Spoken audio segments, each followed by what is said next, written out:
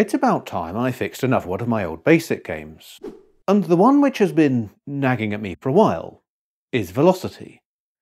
See, Velocity has kind of lain dormant for a long time because with no classroom full of computers packed full of students over a rainy lunchtime, I don't have anyone to play it against.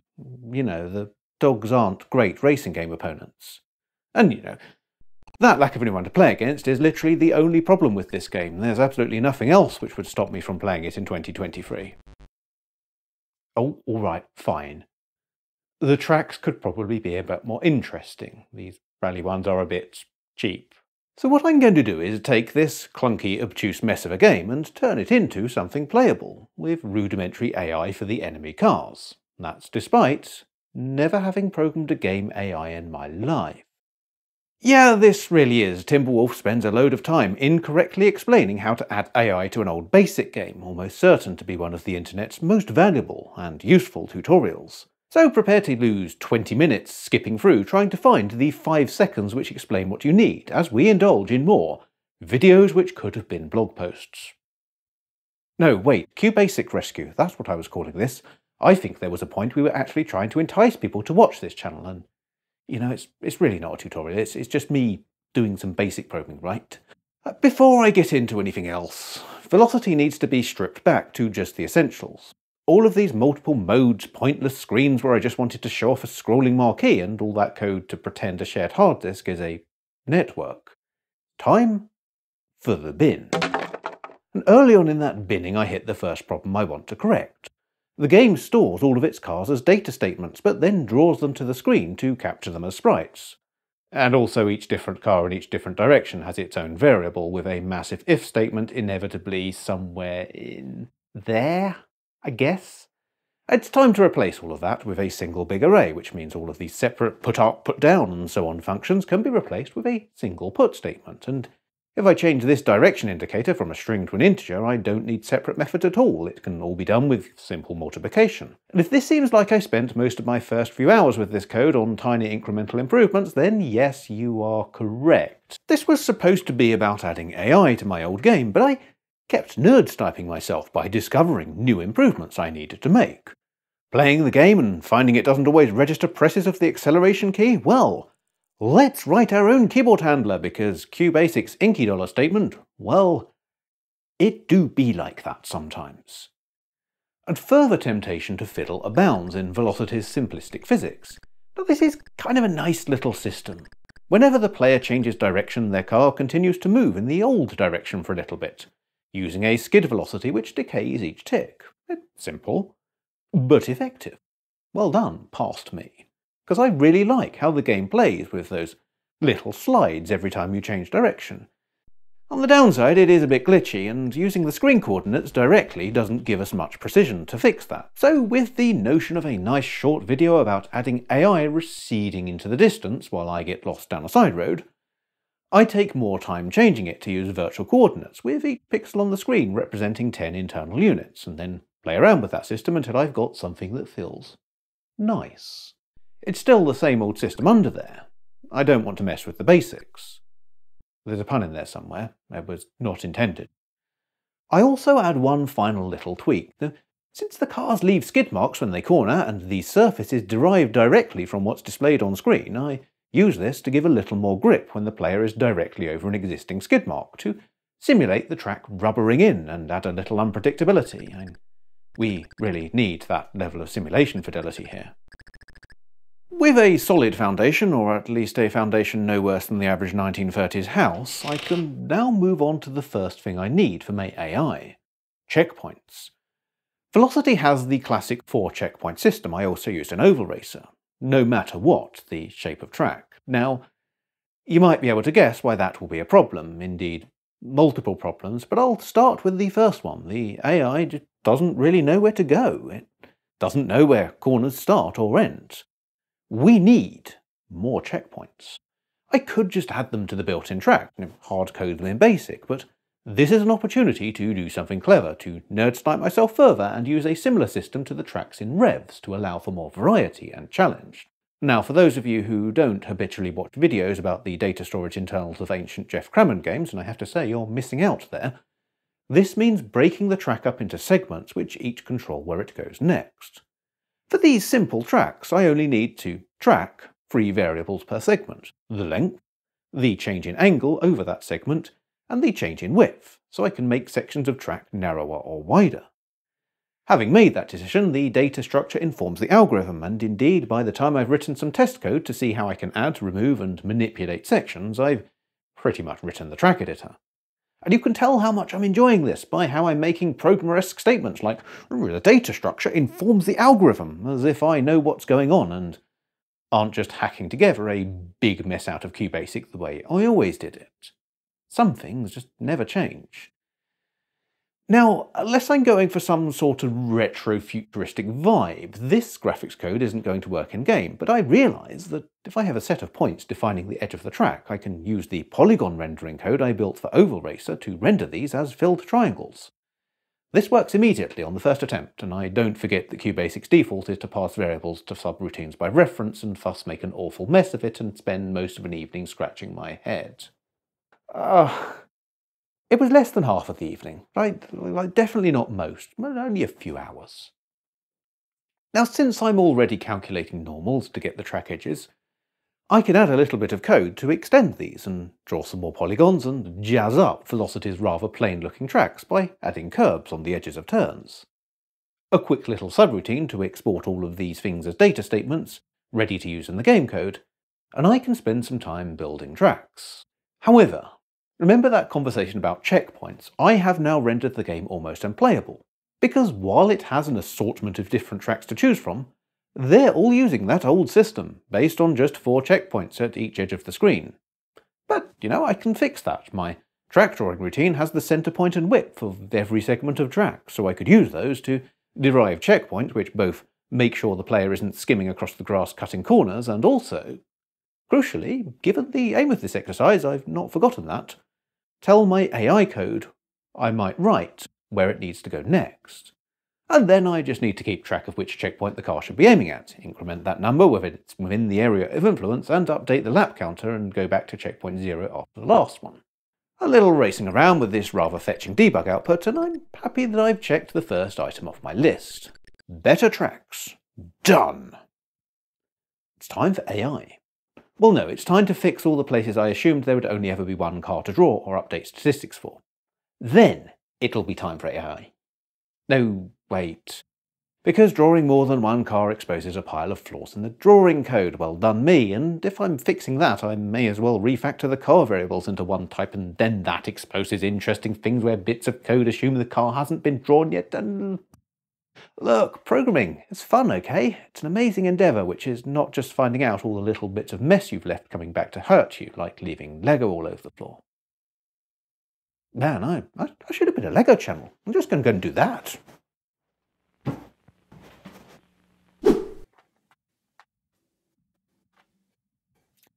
Sometime and a few failed attempts to record Lego videos later, it's time for AI.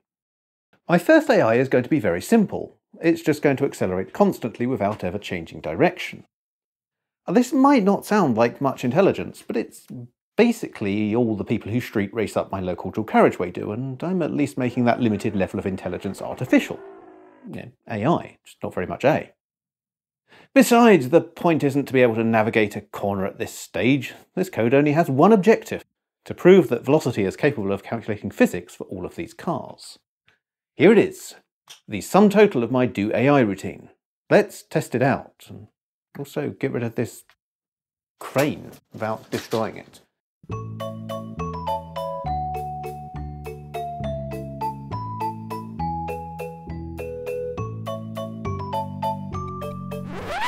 Now let's test it out, having demonstrated exactly the problem I wanted to avoid.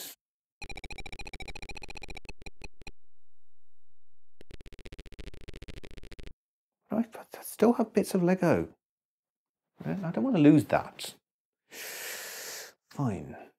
What's going on with the code? Oh yeah, okay, fine. I'll call that a qualified success. Now, my AI cars didn't leave any earmarks on the grass, which should have happened, but that turns out to just be a dumb copy and paste error. Because I haven't used the same name of iteration variable across all functions which process cars, and yeah, it's a good job that programming isn't my professional actual day job, isn't it?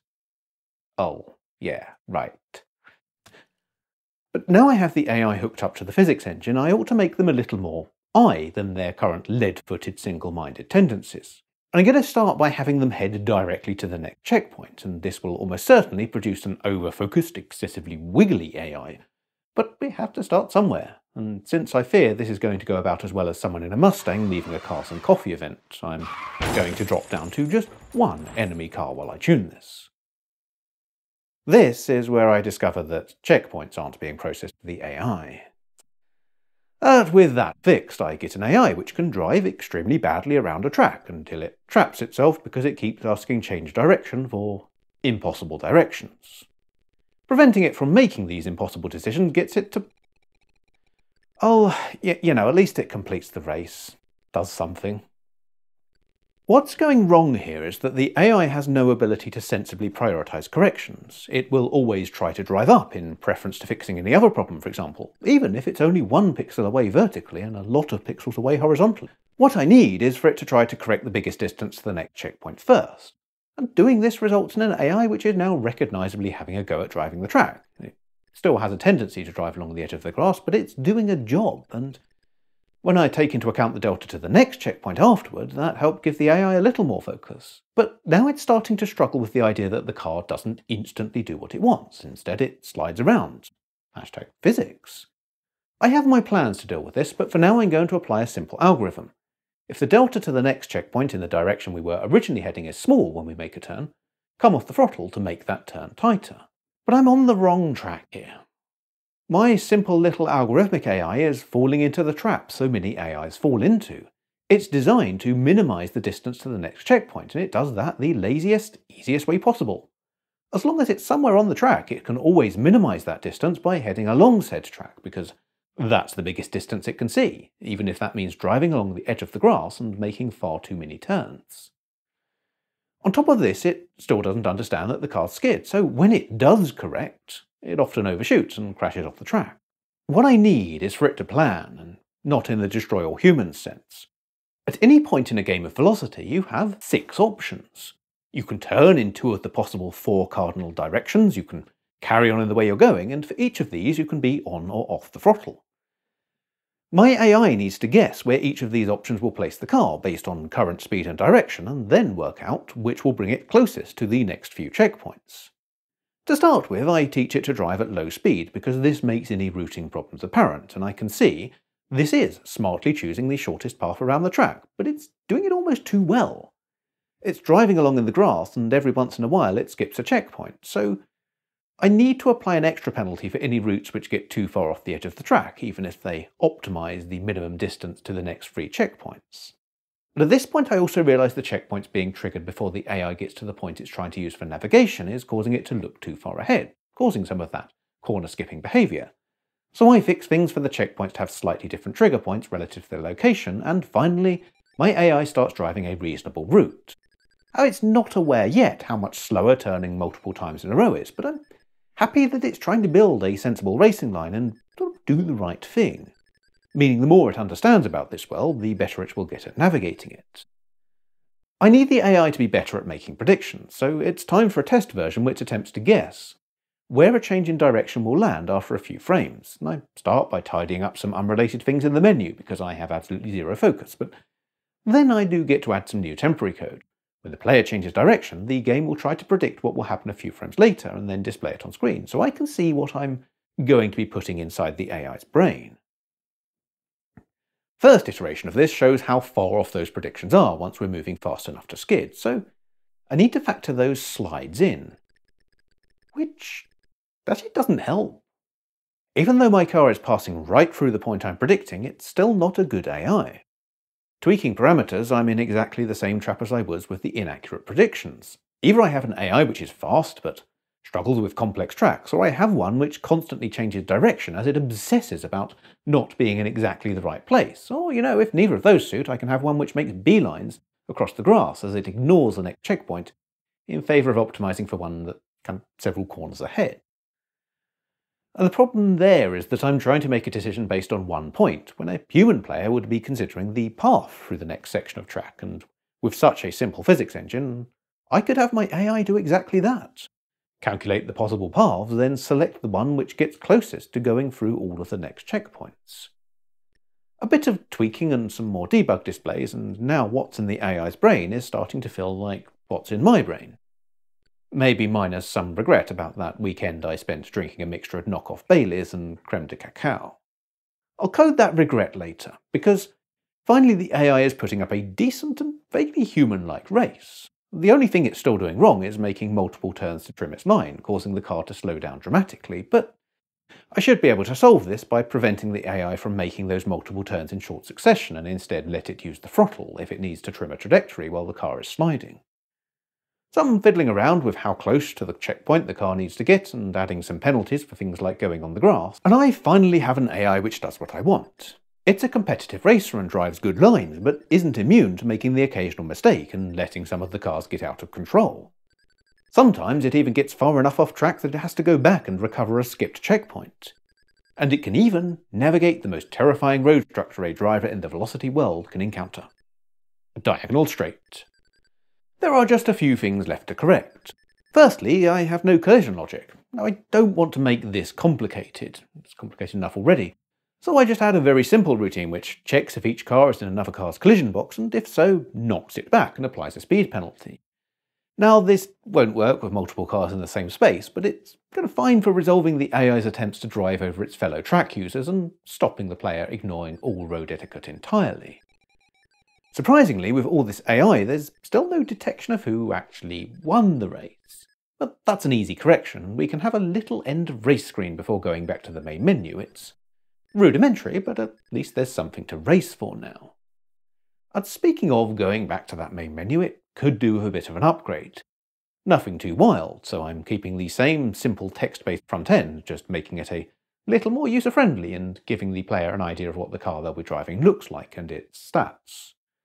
I also allow choosing the number of AI cars, since with QBASIC efficiency being what it is, we want to give some chance of this game being able to run on a slower computer. And finally, I get round to fixing that very first problem I mentioned. Yes, that drawing all the cars to capture them into an array problem. Instead, I could just write the contents of that array directly to data statements and skip the intermediate drawing step. Finally, Velocity loads instantly, and I don't need any sort of loading screen, no matter how well pro I might have thought they were back when Velocity was originally written. Well, there's quite a lot of repeated data here, and I could run and encode it, but I'll live with it for... No, okay, fine, I didn't live with it because I saw a technical challenge, and there goes another hour or so of precious free time. I think I'm beginning to relive how teenage me decided this might be a better career option than what came out of Cascade, although since 90s Cascade tended to suggest careers like waste receptacle designer and tweezer repair technician, that's a pretty low bar to clear. And this, really, that's the point of doing this. I'm reaching back into the past and making the game which was in my head back in 1997. Making something which could conceivably have been made at the time on the hardware I had access to using techniques I reasonably might have learnt, had QBASIC not disappeared from the school computers only a few months later. And what was in my head, it's a pretty playable game too. Yeah, the janky network play in a room full of computers might have felt more like the future, at a time when stringing a null modem cable across the room was a recent memory. But adding some computer players and the most basic of win-lose scenarios has me regularly setting out to tweak something and end up just playing my own game. Even if the AI does occasionally miss a checkpoint and do a loop around it, or hey, I do that too. #realism. From a game which even simulates the track rubbering in. And I hope you enjoyed this further diversion into my weird back catalogue of old files, and there will probably be a link to the updated version of Velocity somewhere in the description for all 3 of the people dedicated enough to go and poke around in the code and fix my terrible AI with a one-line change that takes them about 10 minutes. But, at least I had fun. See you for the next one. Oh, how much did I break this crane? No, I seem to have fixed it okay. I think what's the boom doing over there? Sorted. Bye.